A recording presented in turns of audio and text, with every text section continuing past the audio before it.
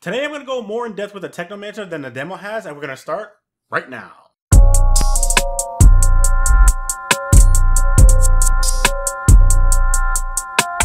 What's up guys, Reckless here, welcome back to another video. Warning, this video contains spoilers that are not shown in the Outriders demo. So, if you don't want spoilers, please leave this video now. You have 5 seconds.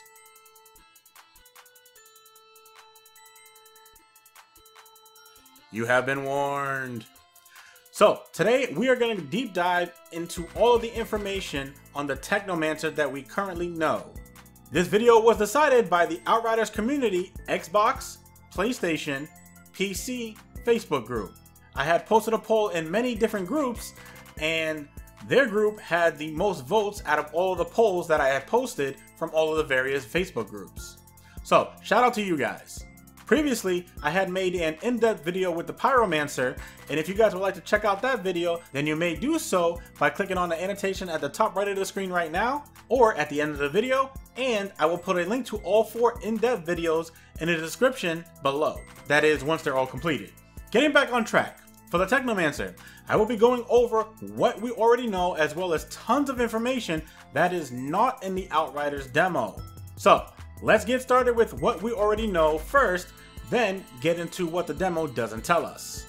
The Technomancer is a long-range support class that summons technology and gadgets to do its anomaly damage. It focuses on anomaly power to do lots of burst damage, being able to kill ads with ease and do massive damage to bosses in a short time. In the demo, we get 4 assigned Technomancer skills. Those skills are Shrapnel, Cryo Turret, Pain Launcher, and Blighted Rounds. Shrapnel is your grenade. Technically, it's a proximity mine that deals 223 damage and interrupts the skills of all enemies caught within the blast radius. This is a cool little bomb, but there are better toys to play with. Next is the Cryo Turret. You place an automatic turret that deals 6 damage and inflicts freeze onto enemies. However, the turret's health slowly gets lower over time and when it's damaged by the enemy. Even though the damage that the Cryo Turret does is very small, this skill is mostly used to freeze enemies in place for follow-up attacks like our next skill, Pain Launcher. Pain Launcher summons a missile launcher and bombs the area in front of you at the time of its summon, and that is actually important. It does not follow you if you move away from the missile launcher, so if you use Pain Launcher, your best bet is to stay directly behind it so you can get the most out of its effect, because if you move, the enemies will follow you if you have not frozen them with the Cryo Turret first, and your launcher will miss its attack.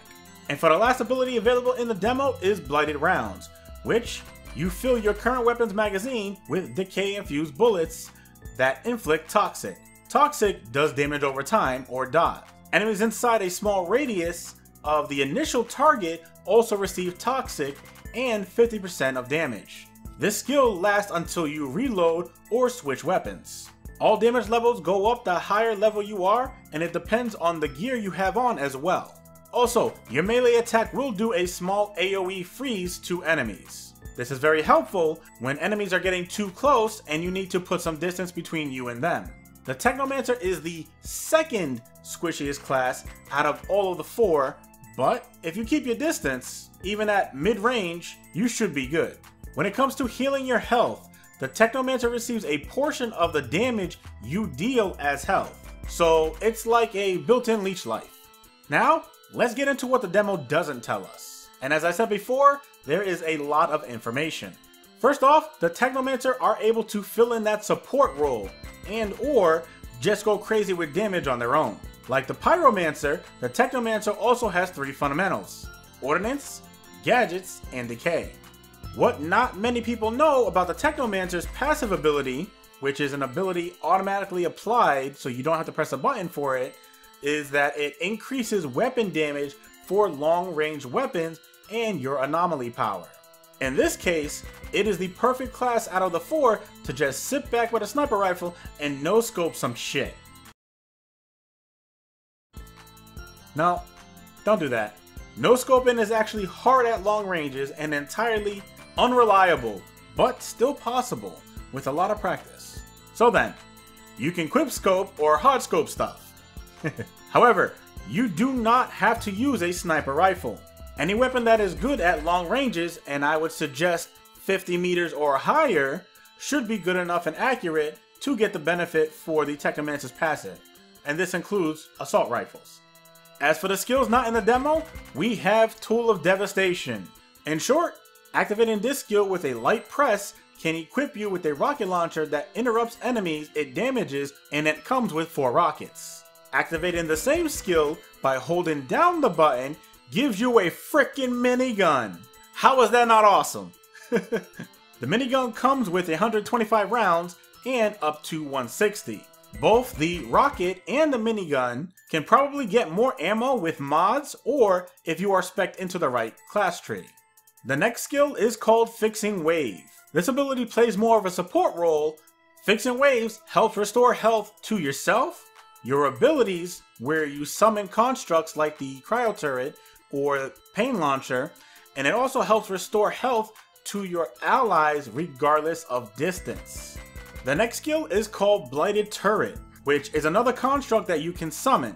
Not only does this turret do damage to your enemies, but it also infects them with toxic.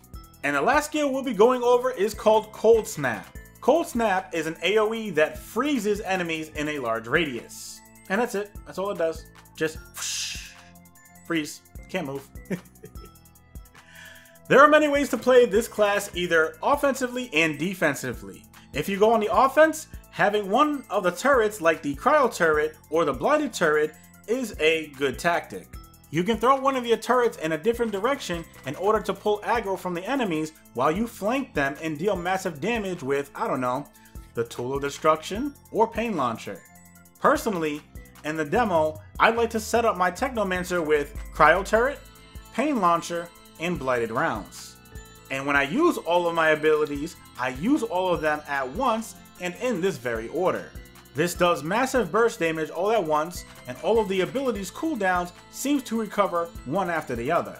Unfortunately, when it comes to the Technomancer's class trees, the demo doesn't really tell you what each tree's main focus is, so I'll be going over that right now.